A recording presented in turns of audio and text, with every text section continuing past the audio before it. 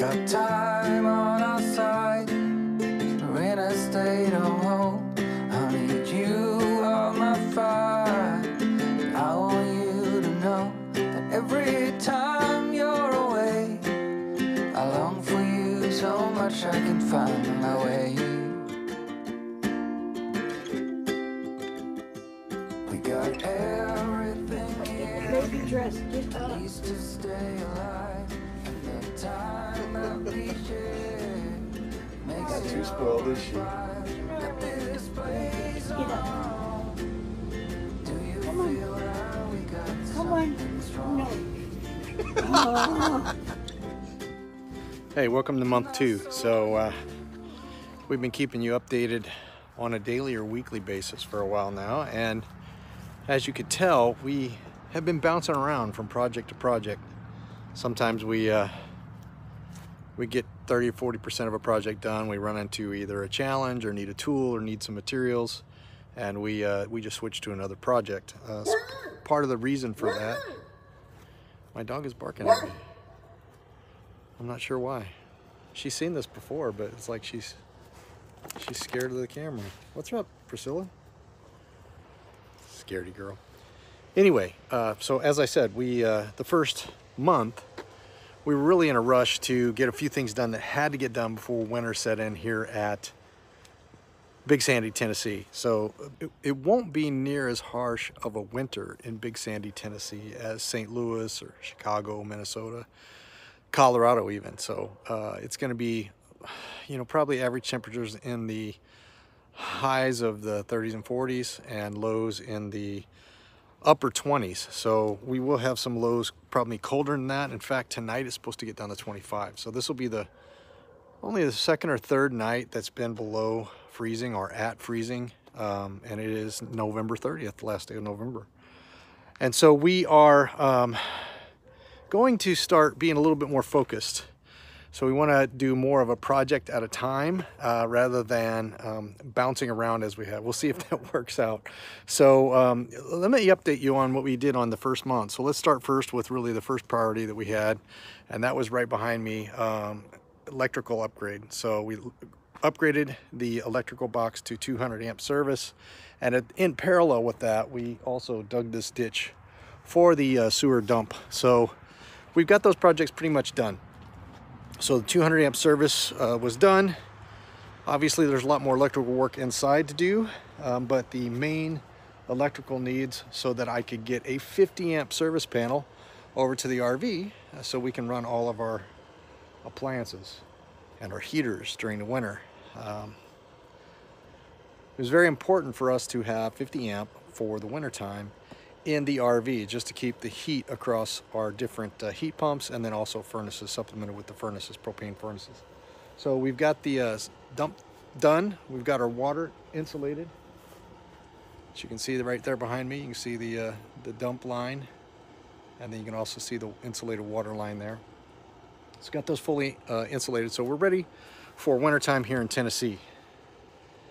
The other thing that we wanted to get done before the weather turned was getting all of the roofing done. So we've got the roof done on the house, no more water issues, and now we're moving on to some other stuff. Oh, so the other thing, a couple more things that we wanted to do before winter set in was get the shop and the office at least temperature controlled and watertight, airtight.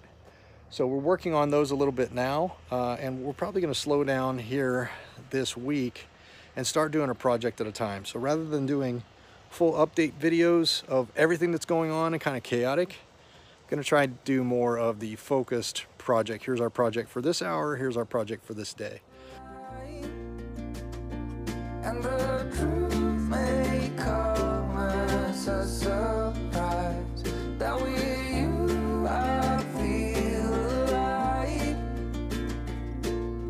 You'll be the last one I think about.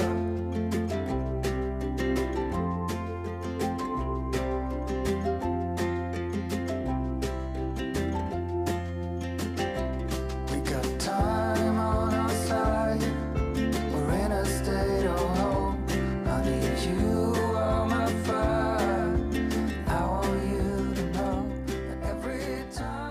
So the other major project that Kris has been working on, and it took about a week, I guess, of working on it as materials came in, is this miter station and workstation. So it's a pretty cool miter station and workstation. So she's almost done. So she's going to sand and paint and finish this off. So you can see it's got two carts that pull out. You can see the handles on those carts. One of them is a table saw. We haven't basically, it will be, this one here will be a table saw. So when you pull that out, there'll be a table saw in it that you can then use with the other cart as your guide. So sit your wood on top of the other cart and just push it right through because they're both on casters. Once she's finished here with this miter station, sanding it, painting it, give you a little bit more of a look at it, closer look at it, as well as point you to the plans that you can get off the internet. You can download for free. So stay tuned for that. So the main thing we had to do in the shop here was figure out some of the electrical issues, which we've done, and we had to get all of the, or most of the walls and ceiling off to do that. So right now, I've still got some wiring, old wiring that's dead to pull out of here. Right now, but for now, the wiring that is working in here is for all of the outlets that are behind the workstation, as well as this one outlet up in the ceiling for these two lights. Everything else, wherever we need power for the garage opener, when we get that, I'll install new lines for that. So right now, the plan is to get holes sealed up.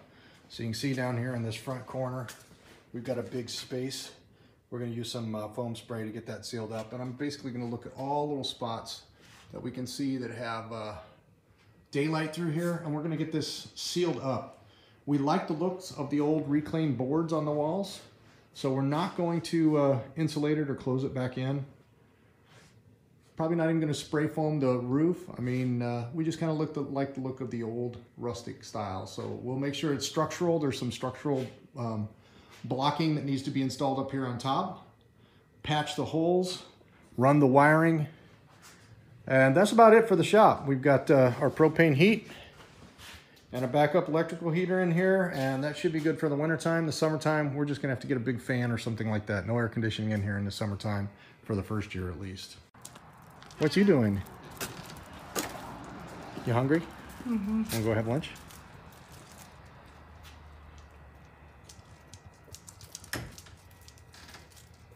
You want to get dressed up in our best and go have lunch? Want we go pick up lunch? Mm-hmm. All right. All right, so welcome to Project Brad's office. So we're going to get started this morning planning out this project. There's quite a few repair things to do and then just some new remodel things to do. So before we get to